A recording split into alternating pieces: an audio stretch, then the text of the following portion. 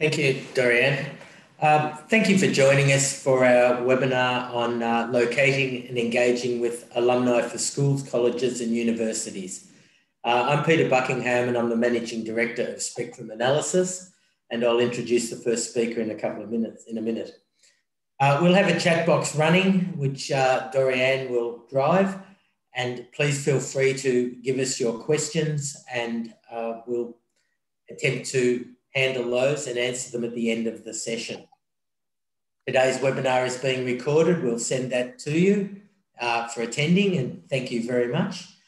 This is the third webinar we have run. There are two other ones, one on mapping for schools and another one on demographics for schools and analysis, and obviously the same for colleges and universities, as all of them have similar issues. We have a long-standing relationship with Grow Consultancy and with 120 Ways Publishing in the area of education. At Spectrum, we turn your quantitative data, meaning what we can count and measure, into visual tools, which can support the future decisions of your alumni planning for your school, college or university. For example, imagine if at the click of a button, you could see where your alumni live, what professions they have followed. Are they a donor? Do they have any familiar ties?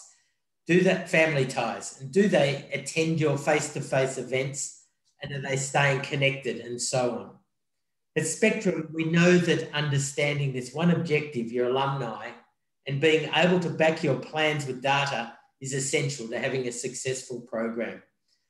I'd now like to introduce you to our first speaker, Sue Ellson. Sue works with us closely at Spectrum Analysis, and she's the founder of the Newcomers Network, Camberwell Network, 120 Ways, and she's very much an expert in LinkedIn and how LinkedIn can assist you with your, engaging much better with alumni in the future. We can all read the rest on her screen, so I'll hand you over to Sue. Thank you. Thank you, Peter. And it's a real pleasure to be here. Great to see some familiar faces in the audience, and I look forward to providing this presentation. I'll just swap over the slides and we'll go to LinkedIn for alumni and focusing on LinkedIn. Now, just to let you know, I've only got 20 minutes, so I can't go through everything to do with LinkedIn for alumni. But as Dori mentioned earlier, I will be actually providing these slides, and that will be emailed out to you so that you can click on all the links and look up further information. And definitely really encourage you to consider putting questions in the chat, because there will be a little bit of time for that as well. So just to give you a bit of background on me, I started my career 6 days after I finished year 12, full-time at Westpac in Adelaide, and studied part-time. And I moved to Melbourne in 1994, got a job, lost my job, and basically haven't had a real job since. So I call myself a gigster, a person who uses technology to attract aligned gigs. And I'm also a learning junkie. I go to between 1 and 4 events per week. I'm a social entrepreneur since 2001, which is when my first website went online, member of lots of associations, joined LinkedIn on the 21st of December 2003. So there's now 740 million members worldwide, but I'm member number 77832. I started consulting on LinkedIn in 2008, recognised by the Social Media Marketing Institute as one of the top 10 LinkedIn experts in the Asia Pacific region in 2018 and 2019. They stopped doing it after that. Written 2 books on LinkedIn. I've actually written 5 altogether. And I'm an alumni of the University of South Australia and Henley High School in Adelaide, both of which I've provided LinkedIn advice to, as well as lots of other schools, universities, conferences, corporates, all sorts of people. So just to get a little bit of engagement happening, I'd like you to put a number 1 in the chat if you don't like selling and you like people to come to you. And I'd like you to put a number 2 in the chat if you actually like selling and you're okay hunting and finding people and trying to get them to be re-engaged with your school, college or university. So please just put a 1 if you like it. If you don't like selling, and a number 2 if you do like selling. I did this for a business group, and lots of people picked number 2. So I'm really interested from the education sector whether you guys like selling or not. So let's have a quick look at the chat. Oh, we've got quite a few 2s in there. How interesting. And some 1s as well. So a nice sort of roughly slightly swayed to the 2s, but some 1s as well. So that's fantastic. Thank you for contributing there. It's great to see you all. Now, I've also compiled a list of all the articles I've written that are relevant for schools, colleges and universities in my blog. So if you'd like to click on that link after this webinar, then you can see in a lot more detail the specific things I'm talking about here today. And I would really appreciate your feedback on what's been most helpful. And I had a student once tell me, going to a session with Sue is like drinking water out of a fire hose, because there's lots of information coming up. So please let me know what's been most helpful to you later in the meeting here. So number 1, I know this is boring, but you know, we're all in an environment where we have to be compliant and take care of governance. And obviously, I want to encourage all of you to abide by the LinkedIn user agreement. There is a section number 8, which is do's and don'ts, very easy to read. Don't need Alastair to help you with legal jargon in that particular section of the user agreement, because he's a solicitor and barrister. You know, certain things I definitely do not recommend that you do is connect and pitch, which is sell people things. Automate, you're not allowed to automate any processes on LinkedIn. So you can systemize things, but you definitely must not automate, and don't aggravate. Please don't spam. Please don't use it for dating, and don't be surprised. I've actually received a number of proposals, as have many others. And I actually went to a conference one down in Geelong, and the guy said, yeah, he knows a guy who uses LinkedIn for dating, which is far more successful than dating sites. So I don't recommend that. So please don't go there. Don't @mention inappropriately. So sometimes people put lots of @mentions with influencers, hoping that they'll then share content further on. That's not appropriate.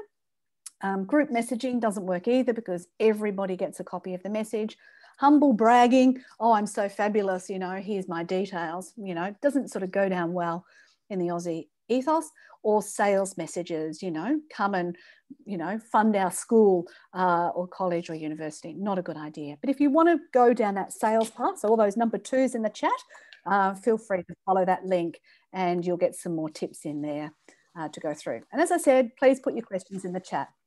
Now, you might be surprised to think that part of the information I give you is to update your own LinkedIn profile. You say, but no, I want to do it for the school, college or university.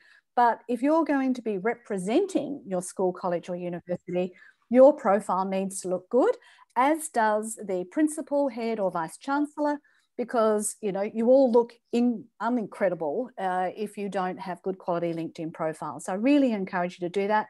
The top 10 brands in the world have 60% of their staff on LinkedIn. So that might be something you might like to aim for, but not just on LinkedIn, a good LinkedIn profile. Some of us are over 50 and we're worried about our wrinkles. Please do not be worried about that. Just show your energy and vitality in your photo. That's what people are really interested in seeing. And Good also, afternoon, Engagement Office. This is Judy Reid. Well, we just need to mute Judy. So if you can take care of that, Dory. Nice to see you, Judy. My apologies. All good. And there's a lot of different sections to complete on your LinkedIn profile. So if you can include some achievements in there. So it's not boasting, but if you say you've achieved X and Y in your role, it gives you a lot more credibility as well. There's a backup procedure. You can save your LinkedIn profile to PDF. You can also go into the back end and get a copy of all your data. So if you know somebody who's very influential in the school, who knows a lot of your alumni, you might be able to invite them to download their LinkedIn connections and then reach out to some of those alumni that way. You also need to make sure that your school, college or university has a school profile on LinkedIn. So not just a company profile, but a school profile. So if you're not sure, you look at the URL, the link for your school, and if it has the word school in it, you're all good. If it has company in there, you can click that link and request it to be converted from a company profile to a school profile. So the two extra links I've given here are one to update your own profile, and the second one, if you decide to start writing articles. Now, I did some work with Corowa Anglican Girls' School, which has just won an award for being a great employer to work for. So well done, Corowa. But the deputy principal actually wrote an article and had it published on her LinkedIn profile. So definitely encourage you to go that next level and consider doing that at some time in the future. So the next component is to build your tribe. Now, if you're in charge of alumni, you might be saying, well, that's all good while I'm in the job, but then what happens when I leave? All the connections I make with alumni will disappear. So what you can do, it's technically against the LinkedIn user agreement, but it's worth trying for as long as we can get away with it. And you might call somebody Sam Henley for Henley High School, or I did some work with Ormiston College up in Queensland, and we created a person called Ormiston Collegian. And I can show you that later if we've got time, but you can also click on that link. You could alternatively, like Toorak College in Mount Eliza did, is create an alumni group on LinkedIn. Now, I actually don't recommend this because convincing people to join a group takes a lot of effort. It's a lot easier just to get them to choose your school, college or university in the education section. But that group has actually been very successful at helping the old girls reconnect with one another, get job opportunities, travel internationally, all sorts of things, because it is an exclusive group only for alumni. So it's not even staff, it's only alumni of the school. So you can check that out if you'd like to see what that looks like. But ultimately, what I'm encouraging people to do is make sure that 80% of your students have joined LinkedIn and mentioned your organisation in the education section of their profile, either in year 11 for secondary schools or in first year of university. Now, just to give you an example, my daughter started studying at Monash and didn't like it, and then left and went to La Trobe University here in Melbourne. But we've put both of those on her LinkedIn profile, because then she becomes an alumni of both Monash University and La Trobe. And in her Monash details, we've said she completed 3 subjects. And in the La Trobe, we've mentioned all the subjects and the fact that she got her degree from there. So getting students to do this whilst they're still part of your network is much easier than trying to find them afterwards. So don't try and go back 30 years and find all your alumni. Although I can tell you that Peter was very successful at doing this, because he was organising a reunion for the Camberwell Grammar School, and he had a list of alumni from his year level, and he just kept asking people, do you know this person, do you know? And he actually ended up finding all the people from his final year, you know, from 30 years ago. So it is possible to do that research. If you can't find them on LinkedIn, you might find them via a Google Advanced Search. And also if you run out of searches, you can use Google Advanced Search. You could also connect to people like Peter or others you know in the school who are good networkers. And you can also use other social media and alumni channels. So there's various Graduate, Potentiality, Alumgrow, you know, all sorts of services that help you connect with alumni, as well as things like Facebook or the old-fashioned Yahoo groups. There's lots of different ways to re-find people if you want. You could even get students to do it as a project and get them to work out ways to reach alumni. But this particular article here goes into a lot more detail about that. Once you've got those people, or even from today, you can actually be what I call a personal encourager, somebody who engages with your alumni's content online. And you can also, when you write posts, and a lot of schools, colleges and universities ask me, can we put the alumni stuff in the school stuff? Because, yeah, it's kind of a different group. And I say, absolutely, if you put subjects at the beginning of your posts when you share things in the newsfeed. So I've got some capital letter post titles here, but if you'd like to see this in action, Knox Grammar School in Sydney do this really, really well. And they also add in YouTubes that they upload directly into their LinkedIn school page, and that works really well as well. So definitely encourage you to also put those videos on YouTube first, so you can download your transcript. And then when you upload those videos into YouTube, into LinkedIn, you can also upload the transcript. There's more information on engaging with content here, making posts go viral, and also general strategies for your school page. I'll just try and make this work to the next slide. So if you're doing all those things, you then need to analyse and work out what works best for you.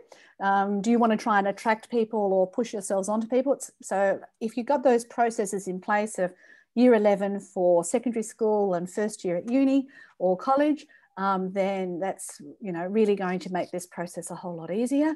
Conversion, so getting those people onto the platform is key.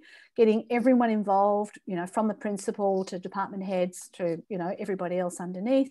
And also, if there's any particular people who are champions, advocates, ambassadors, particular partners or VIPs, definitely encourage their behaviour online, and also consider your overall brand and reputation. So make sure your logo is correct, the description's correct, all of that kind of stuff. And as an employee of one of those organisations, there's lots of ways that you can support your school, college or university just by being on LinkedIn. So I definitely encourage you to, you know, support who you work for. I definitely do. And then there's that article link to, you know, all those school articles that I've written previously. Excuse me, Sue. We have a question from one of our participants. Yeah. And the question is, when we're talking to year 11 students about LinkedIn profiles, what sort of conversations should we be having with their parents? And more broadly, are parents supportive of this notion? Right, okay. Well, one of the schools that I went to, they actually had a parent information evening, and I ran LinkedIn training, not only for the students, but also for the parents, because a lot of parents, you know, everybody in my view needs to have a LinkedIn profile. So some schools are concerned about doing it in the classroom because they feel that this is an external network and it's a social media and they need to get written permission. So different states have different rules about what schools are allowed to do. But I've run workshops with Canterbury girls, Camberwell Girls Grammar in Canterbury, and they've had 97% of their students join up to LinkedIn as a result of doing the workshop. So everybody gets joined up, you know, it's all advised to parents beforehand. We do the workshop, everybody gets on board because that way they choose the school in the education section. The logo appears on all of the students' profiles. So that means anytime someone looks at that student's profile, then you're going to see that logo on their LinkedIn profile. So it looks really good and really worthwhile. Yeah. Thanks, Sue. Any other questions in the chat? No, there don't appear to be any specific questions at this point in time. All right. So what we might do is I'll stop sharing my screen and we'll just open it up so that we can see everybody on the screen. So again, welcome. If you'd like to unmute your microphone and share what's been most helpful, or if you have a question, would love to hear that.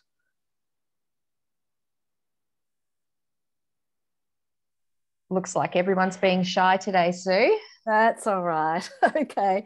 I'll just go back and share my screen just so that I can introduce Alastair. And, you know, look, I'm more than happy to answer questions after this webinar. So more than happy for people to reach out directly if you don't feel comfortable, you know, just saying something publicly. As I said, there's lots of information in the slides that you're welcome to follow up with. So Alastair has been a part of Spectrum and, you know, joined us in a friendly business arrangement here. And he is the founder and director of Alumni Consultancy.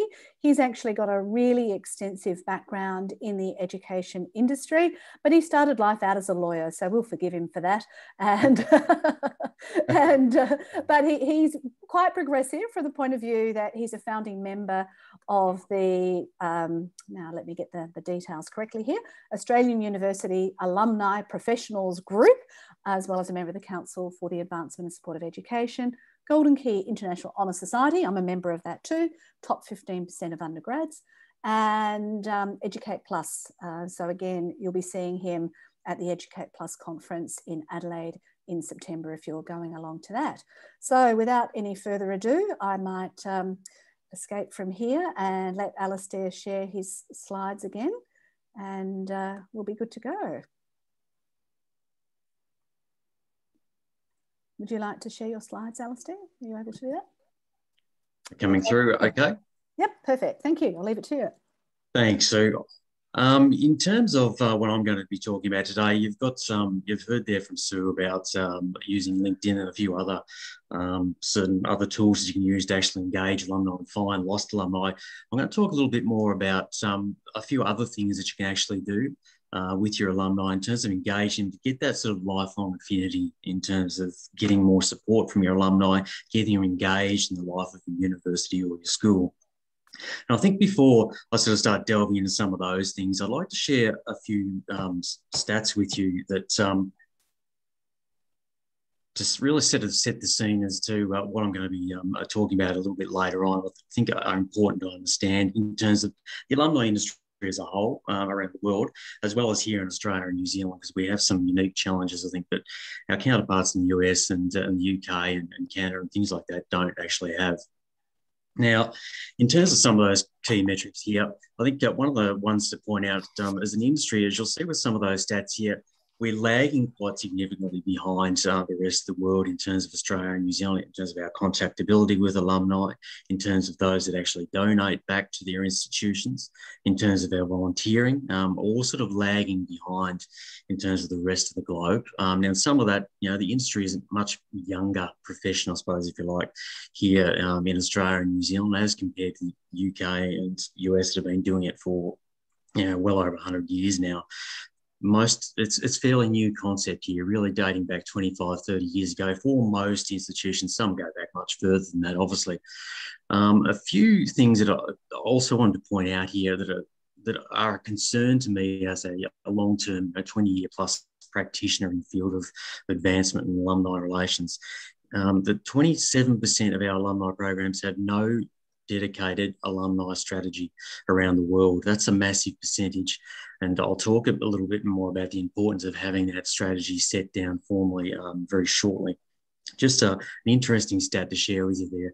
Another one, and it sort of shows that the importance of volunteer programs for both the here and now and for down off into the future, that 84% of alumni donors first donate their time or volunteer their time to your institution. And those who do volunteer give 56% more than donors who don't volunteer first up.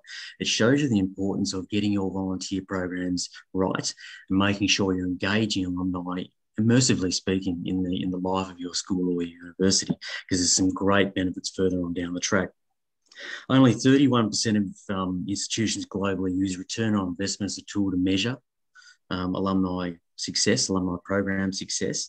That's a staggering stat to me, because with your alumni program, we'll talk about this in the next slide. However, it's very, very important to be running your alumni program in terms of, you want to get some sort of return on investment back. We're not doing this to be nice people here. We want to get something back from out of our alumni to benefit our institutions going forward, whether it's now or well into the future. And it's about sort of striking that balance between the wants of alumni as well as the strategic wants of your particular institution. The other concerning stat here that I wanted to highlight was that 91% of institutions report they do a poor job of engaging with young alumni. Now, obviously, Sue has talked a little bit about the social media aspect. There's certain other things you can actually do to help that bring down that stat, I suppose. As an industry, we don't reach out to our young alumni well enough. We tend to sort of concentrate on those who can maybe donate their time or are in a position to donate money, more so than forgetting about those next generations coming through and engaging them in such a way that they actually do want to give back in 10, 20, 30, 40 years' time, whatever it happens to be.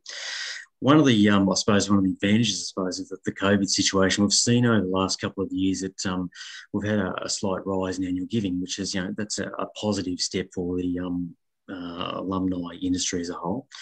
So it's just a few sort of stats here I want to sort of share with you, to sort of couch what I'm about to sort of say a little bit more clearly.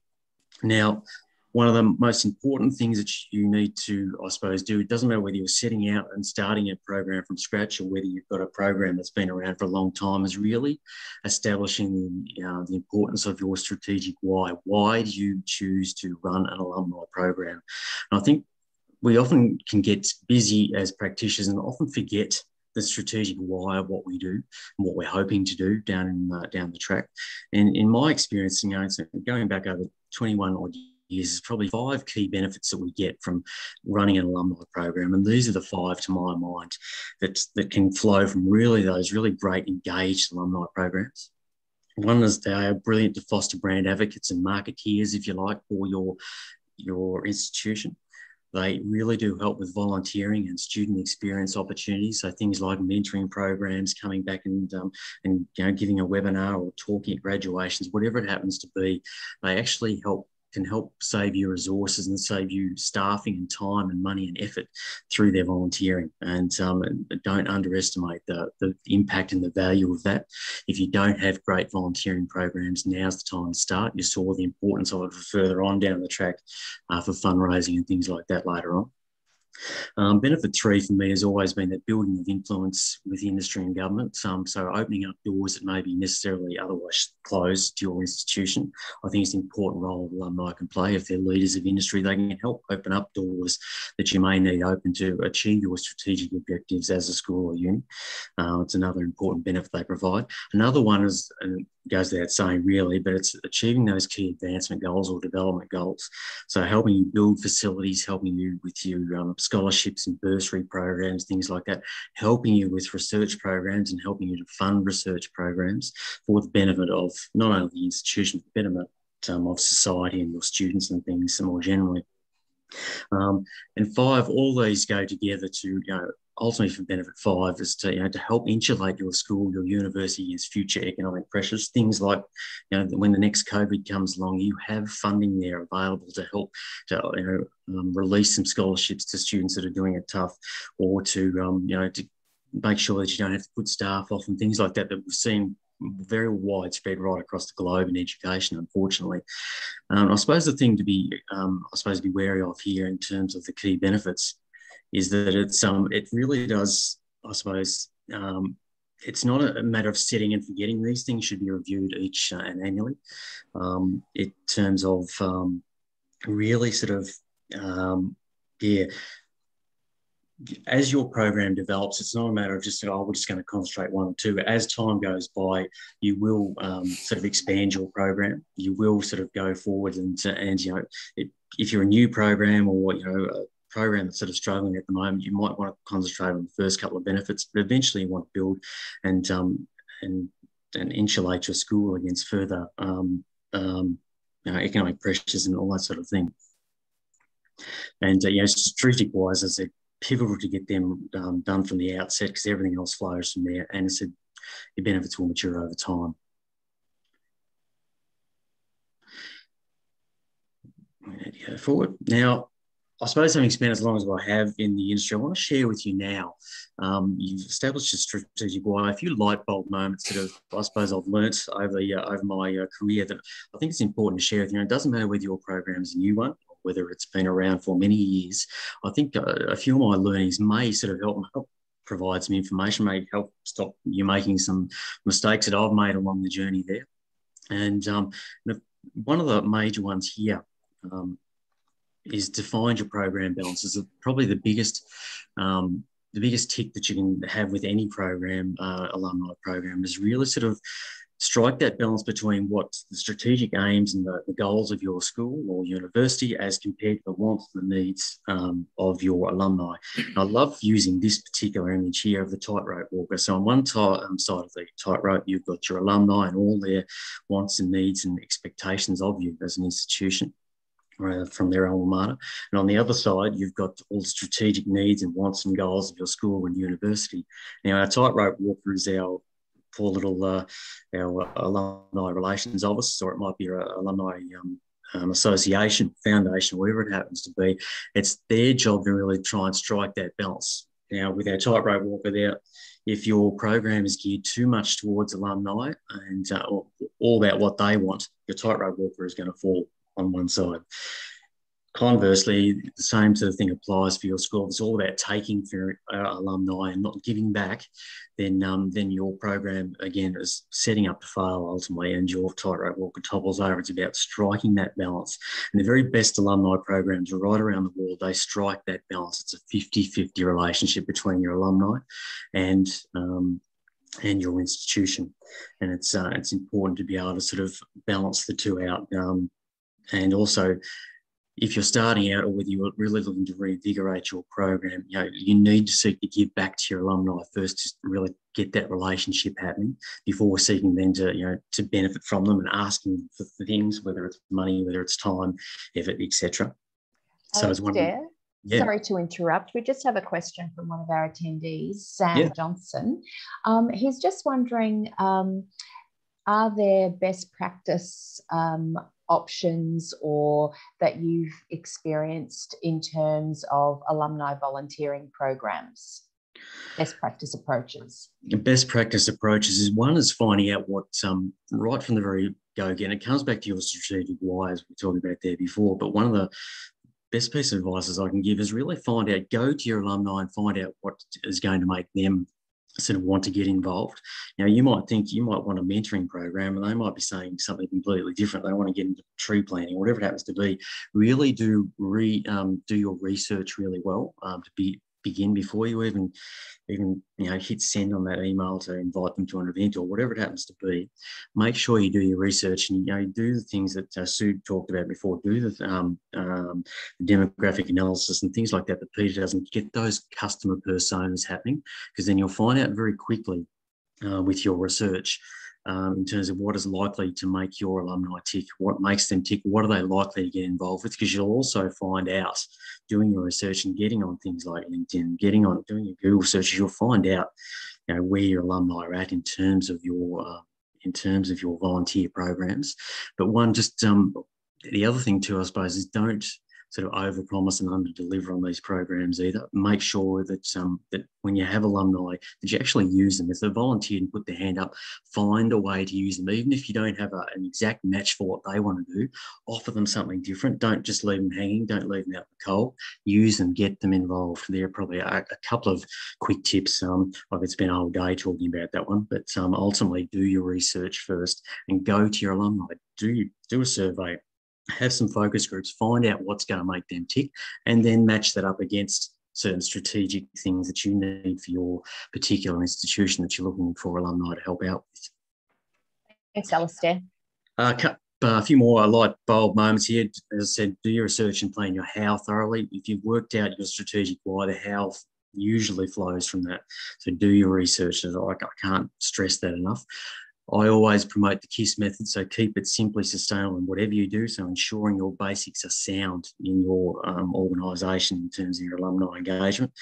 You don't necessarily have to create anything new and fantastic to engage your alumni. Look at the things that you're actually doing as an institution now, and how can you package up that? How can you leverage that to actually then engage with your alumni?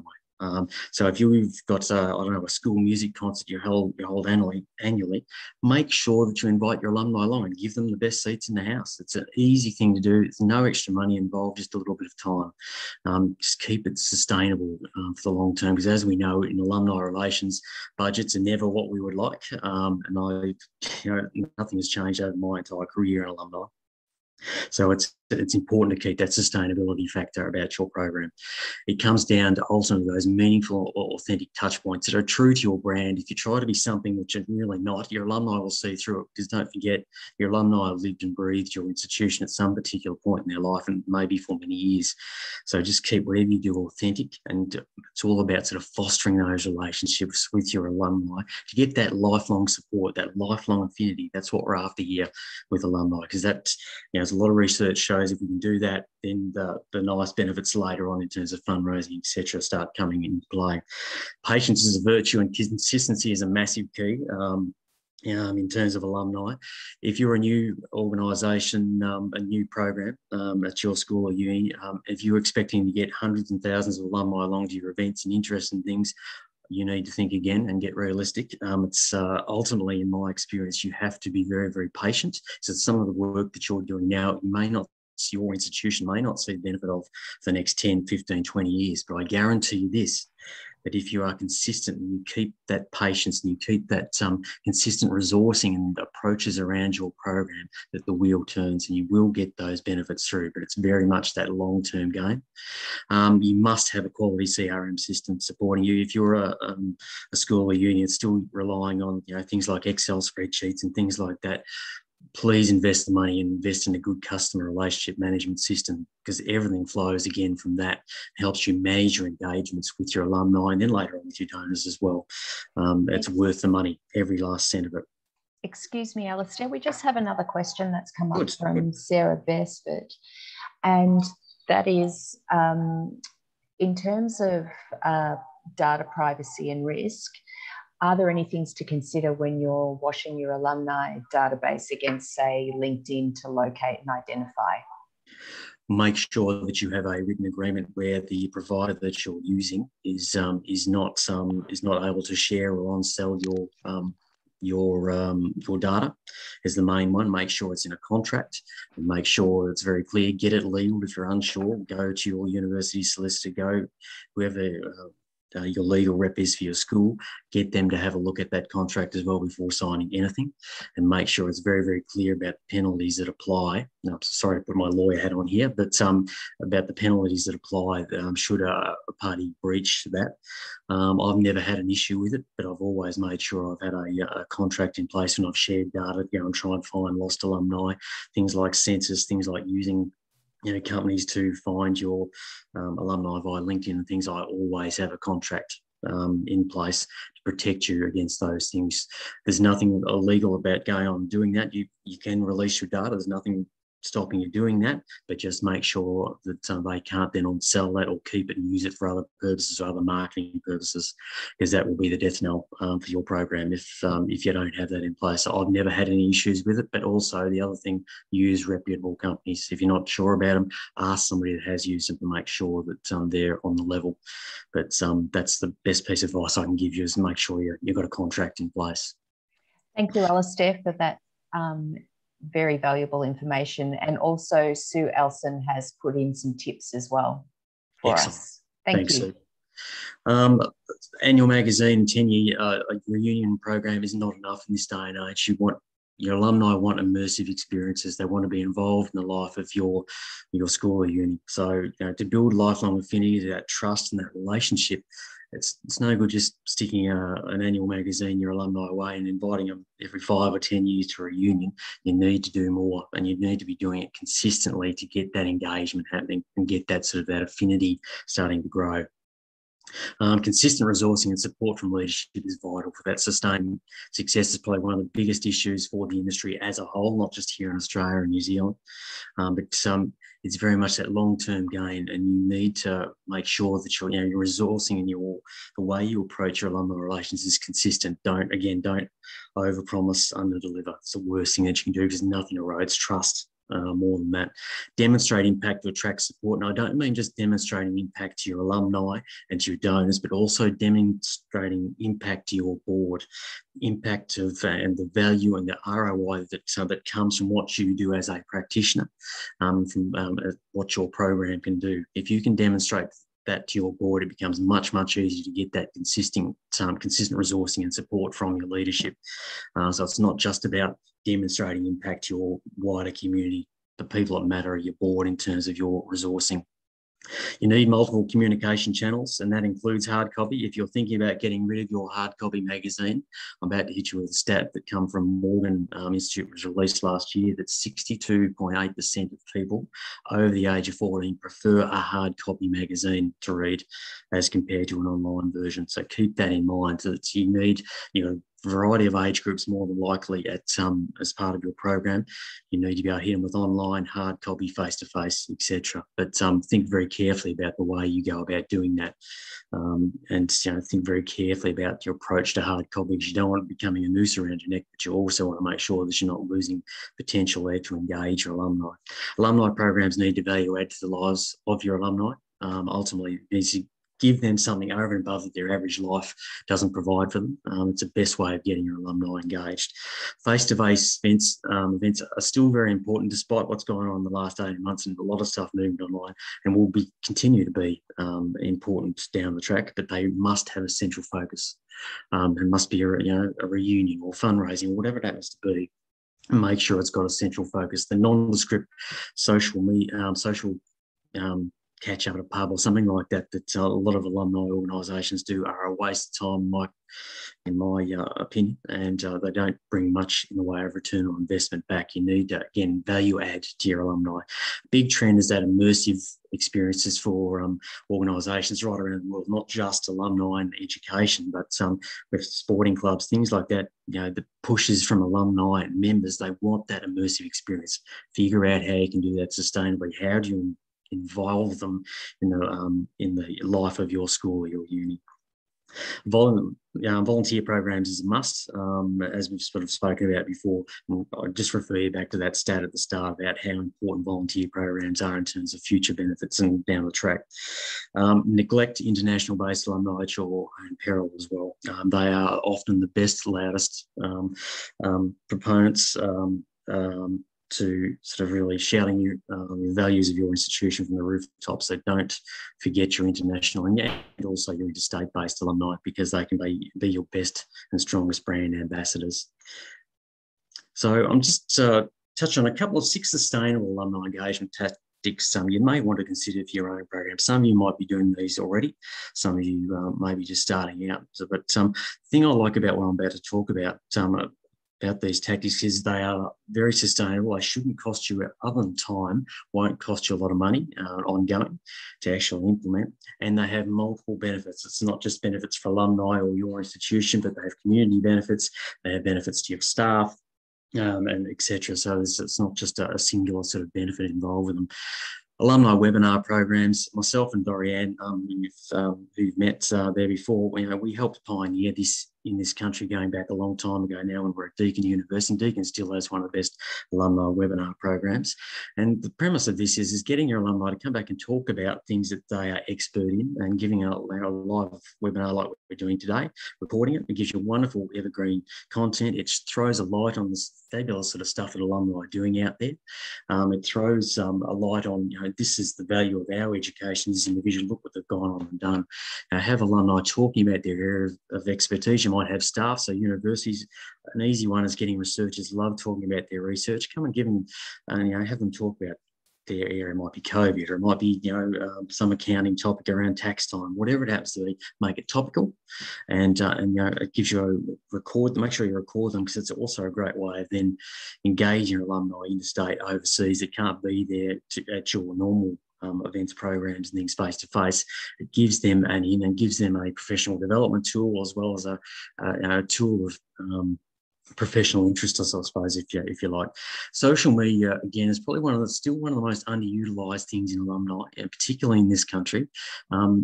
Sue sort of touched upon this before, but you should be aiming to have standalone alumni channels as distinct from your generalised university or school channels, because ultimately alumni, I've spoken to many experts about this, and they all say the same thing. You should have a standalone channel, because alumni want to hear about things that are important to alumni. They're not interested in staff awards and internal based stuff.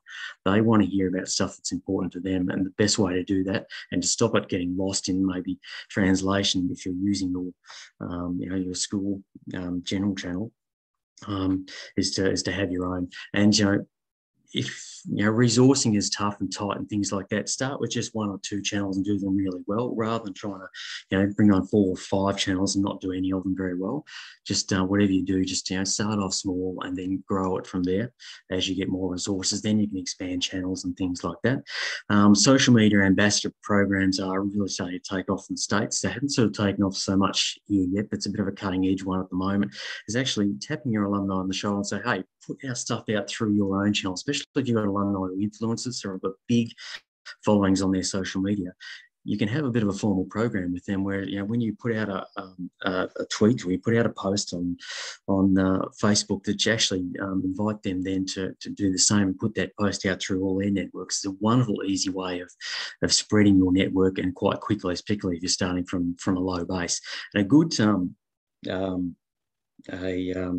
university example of that is have a look at Campbell University. I think they're in North Carolina in the States, who are really doing some really great stuff in that. Have a bit of a look at them at the end of this webinar. Also have fun with your social media as well. Those things like Throwback Thursdays and Fun Fact Fridays and running competitions, things, they work. I'm still surprised not enough schools and universities do it.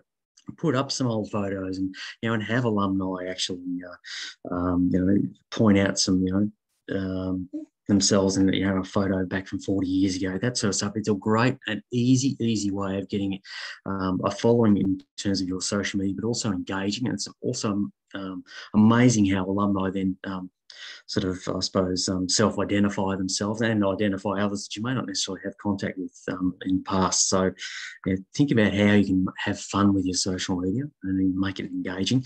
Alumni recognition and awards programs, they're brilliant for brand building, engagement, marketing. Not a lot of schools do these things. Most universities have a pretty good recognition awards program. Have a look at the Deakin one. I created it, but I might be a little bit biased there, but I still think theirs is one of the best going around, and they've added to it since I was there. But really a great way of sort of really throwing the light on the great things that your alumni are doing, but also throws it back on your brand as well, and how good your school is, what the impact it's actually had on this individual. And said, I can help you put those sort of things together if you use Alumni Consultancy. Alumni Significance Register is another one. You've heard of top prospect lists fundraisers, then you should also have one or aim to have one with alumni. So your Alumni Significance Register can be what it is, can be what you want it to be ultimately. So it might be alumni who won major awards, either internal or externally, alumni that are head of industry or head of government, or might be a minister or whatever it happens to be. You have alumni of significance register that you do some research in. It takes time to do that, and then they should be your first point of call when you're looking for guest speakers, when you're looking for awards nominees. If you're looking to have alumni volunteers and things, they should be the first port of call for that sort of stuff. And you've got them then to then transition them slowly into that top prospect and potential making donations and things later on. Mercy volunteer programs, as I've talked about. Mentoring programs is the obvious one there. Start small with your mentoring program. All good alumni programs should have a mentoring program associated with them. There's a lot of platforms and things that you can buy and can help you actually do these things and manage the program. But just make sure that you start off small. Pilot a program first before making a leap and buying in a fairly expensive software program, whatever that can help manage that sort of process. But just make sure that it's going to be a program that's supported first before making a leap into something more substantial. Micro internships is another one that I love. It's starting to take off in the States. Not so popular here in Australia yet. I think it will be, and that's where you offer the opportunity for groups of your students to go and help alumni in a specific area of their small business or a particular area of their professional life. So it might be a 15 or 20 hour project that alumni really need help with. So a real life scenario. So it might be they need a software program to help them sell goods online, for instance. So you can get alumni to come in and start developing those students to actually help those alumni develop those programs. It's a great way of developing student work skills and helping your alumni in the process and engaging with them and giving them something of value. And a great one to look at is Longwood University over in the United States, who are pioneering this. Ryan Catherwood over there is a mover and shaker and head of that program. Have a look at Longwood University in the States because it's a great program we've got going there. I just want to leave you quickly now with my 10+1 rule playbook for effective alumni engagement.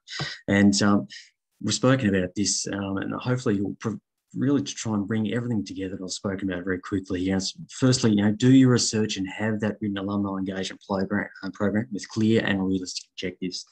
Make sure that you can measure ROI and that you have KPIs set against that to keep you on track and make sure that you're getting benefit from your program.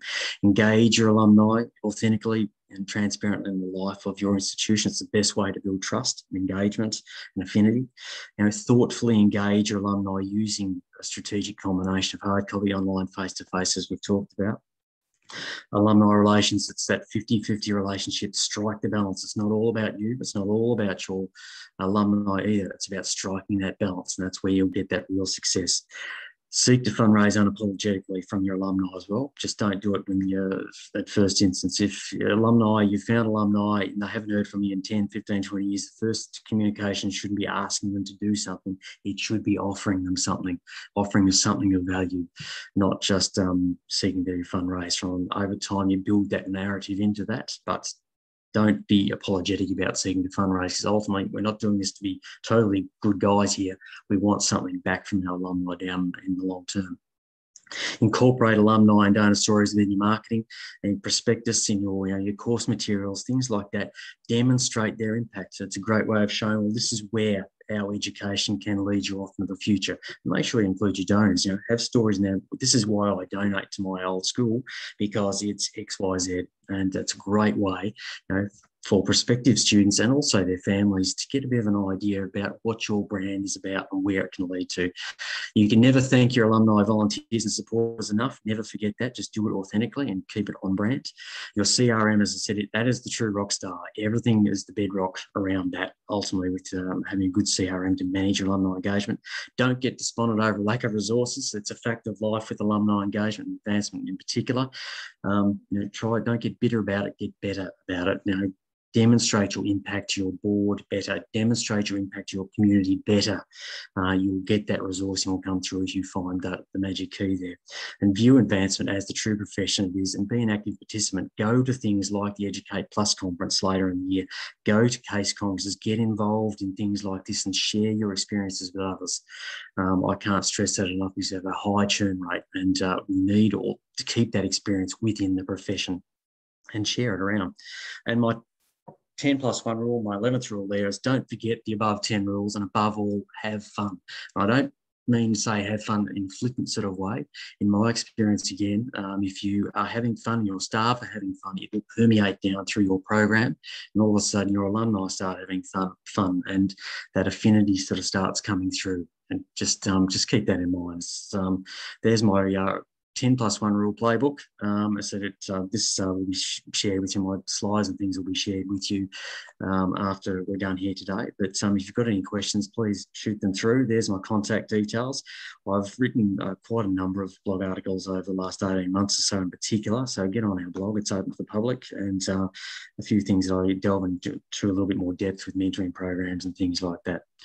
Look, thank you for listening, and I'm happy to take any questions.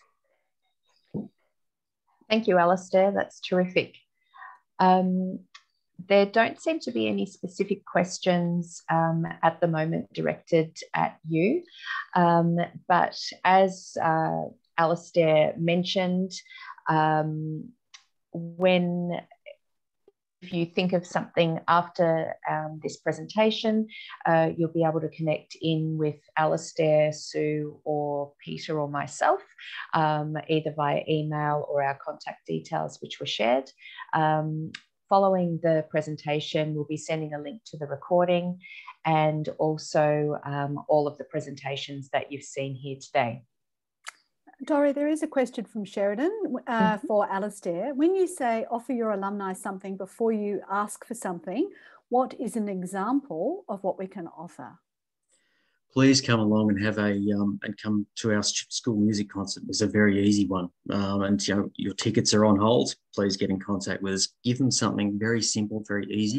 You don't have to create anything new, Sheridan, but just offer them something that they wouldn't have otherwise got. But something like that is very easy. Or invite them along to the next footy match that your school's playing, or whatever it happens to be, stuff like that. Easy thing to do, and it's offering them value, something they wouldn't have otherwise got. Or invite them along to your next webinar or your next event. Don't be sort of saying, look, we need money for a building, we need your time, we need your effort, that sort of stuff. Start with giving them something very easy and very simple. Yeah, I'd also like to add, from the business world, if you have a round table with the principal or something where you get somebody really significant and it's exclusive only for the top alumni ambassadors or something like that, that can be you know, really well received as well. Anybody else unmuted, Dori? Doesn't look that way. Raquel's got a question though. How do you measure impact efficacy of an alumni program? Do you have any case studies or best practice examples to share? I do. It's one that I actually created many years ago and implemented. Dora will know this. Deakin also implemented at the University of Tasmania. But it's about measuring positive engagement with our alumni. And by that, I don't mean something that you do. So sending out a magazine, say, to alumni is not an example of positive engagement. It's what comes back from that, whether an alumni comes back and updates their details, or they send you a nice email saying this is great. It prompts them to come along to an event, whatever it happens to be. Measure your positive engagement. You should be sort of per head have some sort of figure in mind in terms of how you actually how successful your program is. Now, as a starting point, start with 2 positive engagements per alumni member per year, and grow from there as a good starting point. When I've done this over many years, you can get it up to about 4 to 5 positive engagements per year. And positive engagement can be anything from attending an event to a website hit to a phone call to donating, that sort of thing. On the other side of the fence is obviously what you get back in terms of money and volunteer hours. And a great way of doing that is obviously money is an easy one in terms of donations, things that come from alumni. A harder one is volunteer time, and it means keeping your records up to date and doing your due diligence around this, but actually putting a dollar figure against volunteer hours.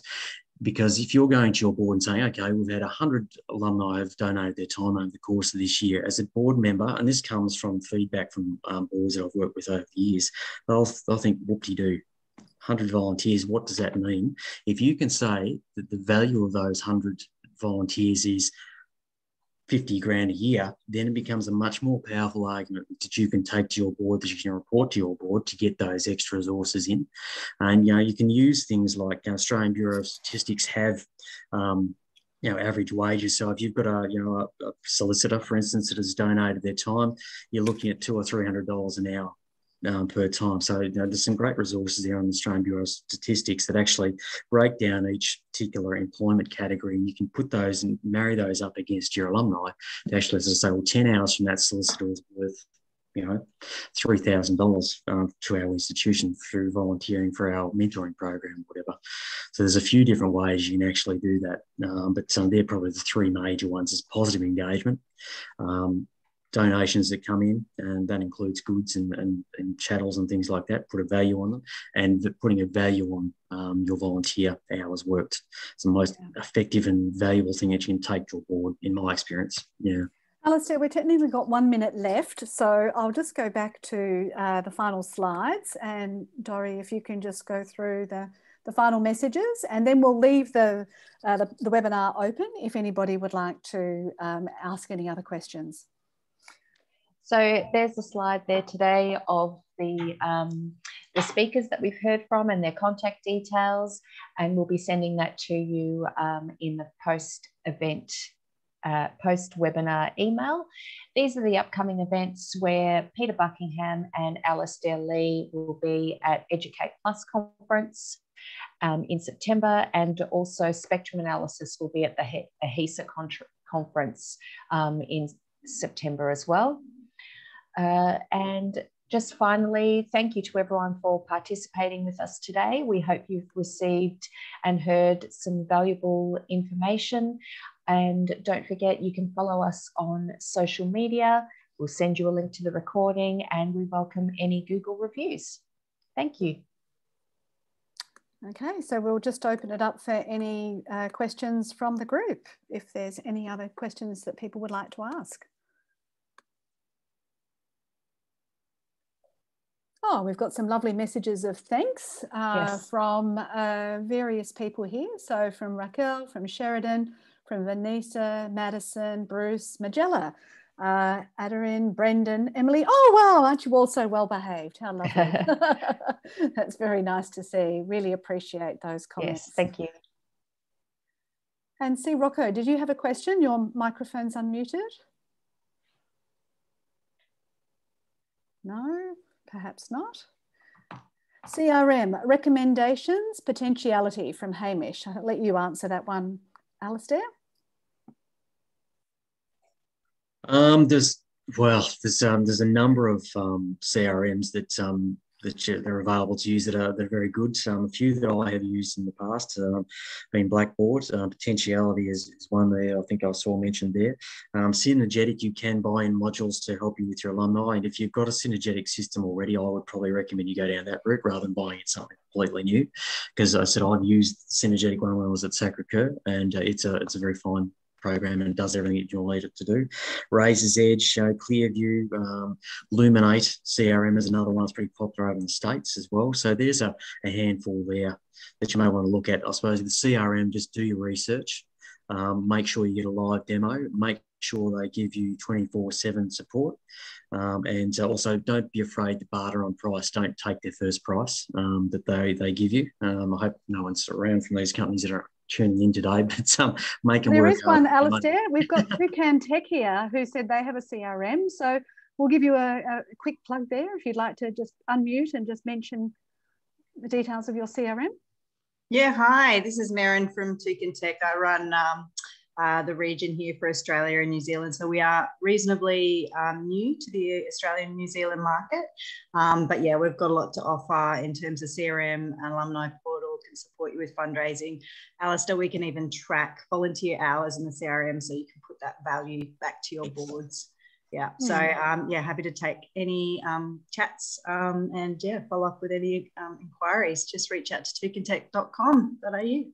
Thank you for mentioning that. I worked with a school in Tasmania and they really enjoyed your product. So yeah, thanks for joining us today. Anybody else like to unmute and share a comment or ask a question? Emily's asked how soon will the recording be available. As soon as the webinar is finished, we'll be uploading that to YouTube, and then we'll be sending out the email with the slides and the link to the YouTube recording. So you're welcome to share that with anybody who may find it useful. Amazing, so speedy. Yes, well, Peter runs a data and business. So yeah, that's what we're here for. We want to give you this information as quickly as we can. Peter, would you like to unmute and make any final comments as well about how you've helped schools with your services? Just unmute first.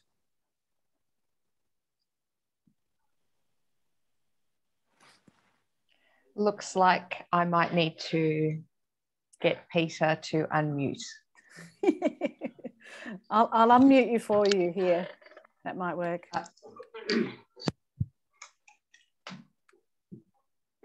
Looks like he might be coming out to Dory. We've unmuted you, Peter, so you should be able to mention something now. I've just come out with Dorianne, and thank you very much for coming to our webinars. We are going to keep running these on a regular basis. Obviously, there are other parts that can help for your alumni, including mapping and things like that the Spectrum company does. So we'll really look forward to it. And I don't think Sue quite mentioned that she is also going to be at the Educate Plus conference, and I expect Dorianne will also be there as well as myself and Alastair. So I think we're going to book a party house. I haven't quite worked that out yet, but we'll be working on it. So anyway, look forward to meeting everybody, and thank you very much for joining us. Take care. And Yamuna, you're unmuted. Did you have a question you'd like to ask? Sorry, we couldn't hear that, Sue. Yamuna is unmuted. Would you like to ask a question? No, guessing it's just because it's on the iPhone. So yes. All right. Last chance for any final questions before we wrap up. You can get back to your day. I think we might be done, Dory, if you'd like to do the final close. Yes. Thank you so much, everyone. Once again, we'll be sharing the recording and the presentations with you this afternoon. So check your inbox for that arrival. And thank you again, and we hope to see you sometime again soon. Bye for now.